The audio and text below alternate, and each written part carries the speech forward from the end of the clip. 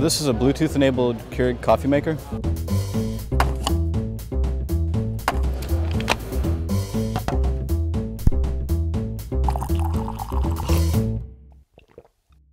The way we envision this is that somebody gets up in the morning and decides that they want breakfast blend coffee in the morning, and they want to brew it while they're brushing their teeth and getting ready. So they take out their phone. We're going to select the right K-cup. We're going to keep the volume at 6 ounces. We can set the time. We want to brew a cup at 12:21 p.m.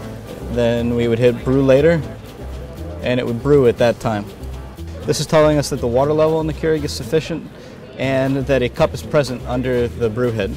If we remove the cup, it says that a cup is no longer detected, and these two buttons are deactivated, so you can no longer brew. This is our circuit board. We have our Bluetooth module here, this board. This is our microcontroller, which interprets data that is sent from the app. We created this lower beam and this upper beam to hold the brew head and the K-cup holders. These aluminum components have all been designed and fabricated here at UConn.